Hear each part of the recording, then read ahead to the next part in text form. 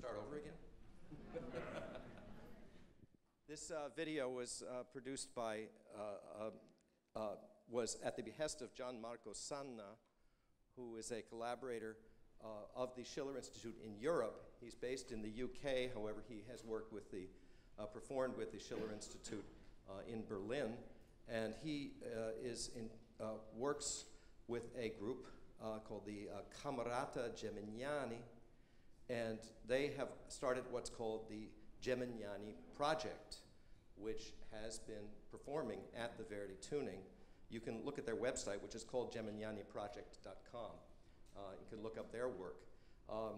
He has a collaborator in Brazil, Tony Mazzotti, I just want to make sure I have it right, who has also been working with Gianmarco and has produced a wonderful short video of just giving a kind of a summary of the work that we have been doing over the last 25 years now to get the tuning back to something that actually helps and doesn't hurt the human voice and the human ear and the human soul. So I'd like to introduce that video and play that video now.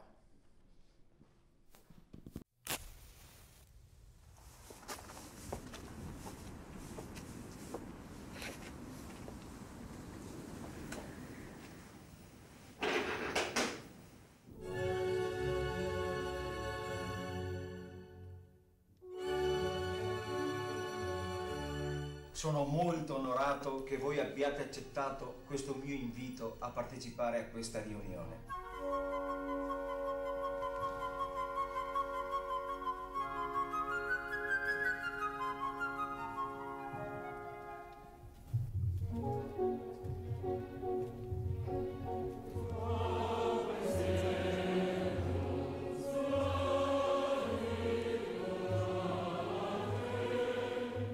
I did find a letter of Giuseppe Verdi written to the music committee establishing a pitch for orchestras in Italy in that year.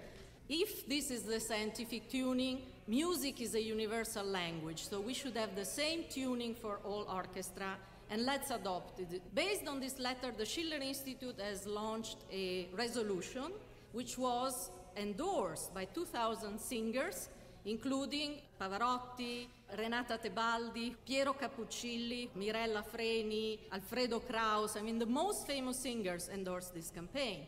Who knows, maybe the Verdi tuning will be part of the general change of society, which we all look forward to. Most people are not aware of them consciously.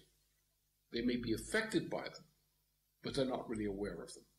The Schiller Institute took up this fight around this question of the right tuning. Giuseppe Verdi's insistence, legislation passed in Italy. There are many reasons for this. Health of the human voice, although that's an important aspect of it. Vogliamo fare un esempio?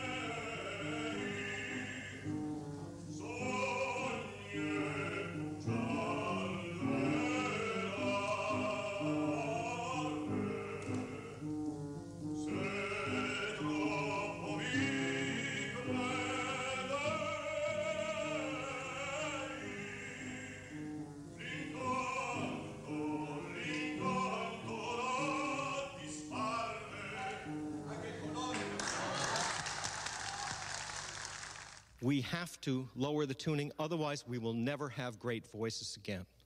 Every town in Italy has a street or square named after the great opera composer Giuseppe Verdi. Verdi turned grand opera into nationalist propaganda. Verdi, the national hero, was elected deputy in the Italian parliament.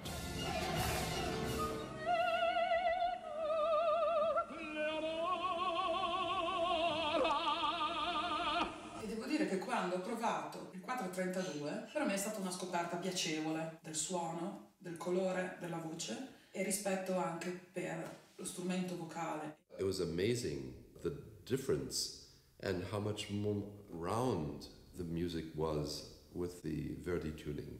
Los contraltos y los tenores están desapareciendo. Salían sangrando la gente de ópera que cantaba, ¿sabes? La voz sufre muchísimo menos. Una ópera que puede durar 2 o 3 horas, al final acaban algunos sangrando. Por eso que se decía la gran voz verdiana.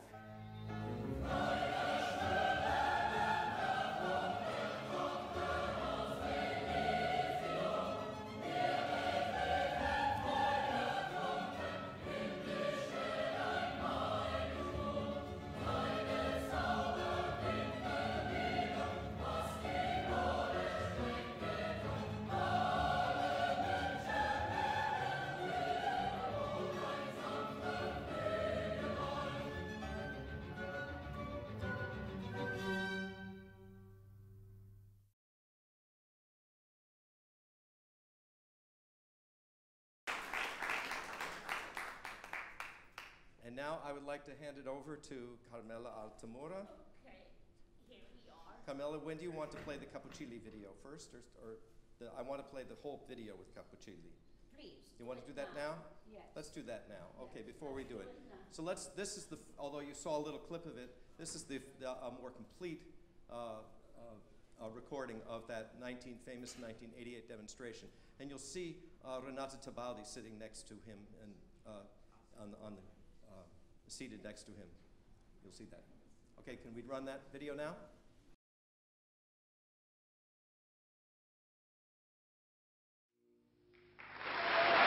Mentre arriva Piero Cappuccilli, giusto in tempo.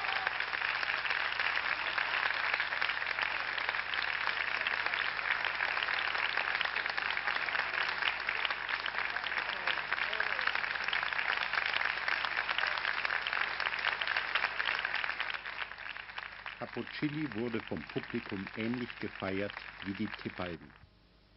Cappuccilli, der, wie gerade zu hören war, keinerlei Probleme mit den hohen Tönen hat, demonstrierte praktisch, was seine große Kollegin Tebaldi, die seit 11 Jahren ihre aktive Sängerlaufbahn beendet hat, am frühen Nachmittag erläutert hatte.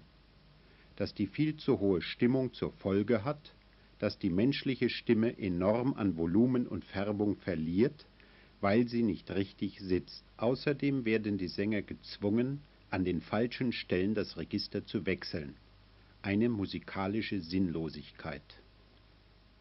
Cappuccilli benutzte 2 Beispiele, in denen sich die Stimme, wie er erklärte, um den Registerwechsel von der Mittellage zum hohen Register bewegt.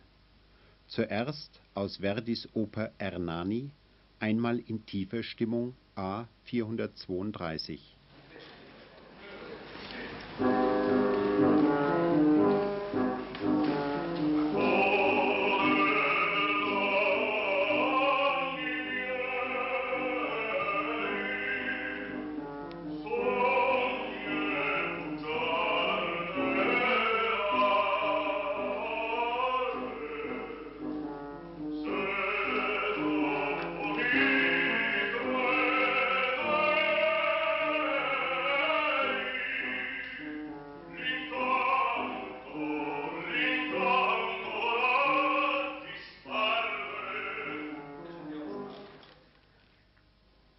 Dann in hoher Stimmung A 440.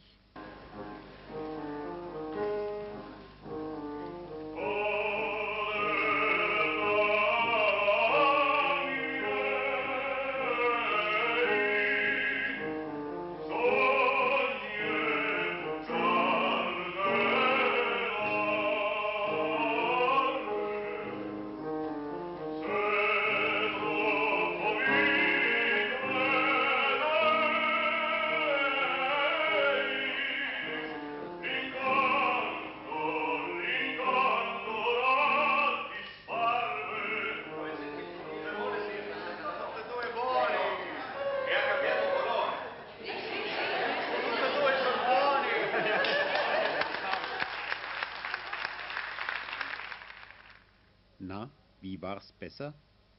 Keine Frage, in der tieferen Stimmung. Zur besseren Illustration noch einmal.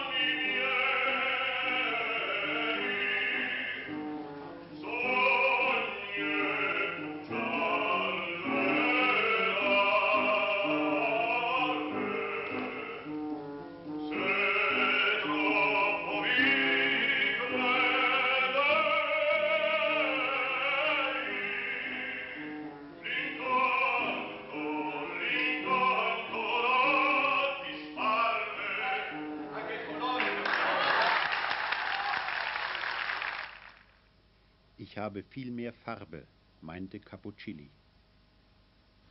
Danach aus Verdis Troubadour zuerst tief.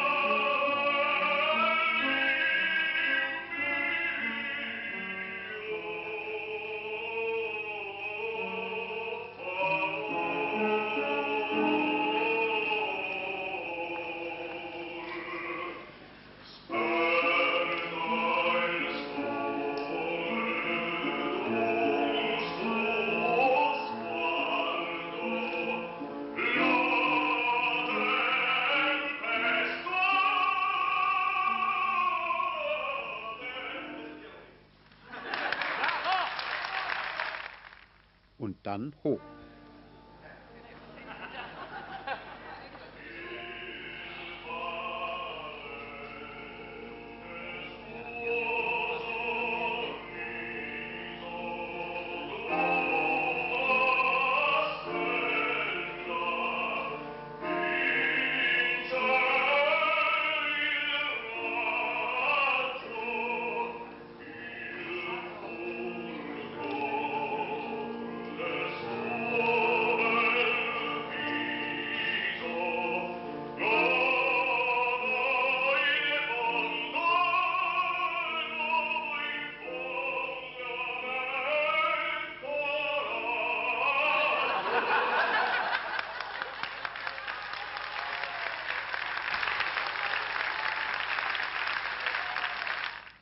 Das überzeugte das Publikum.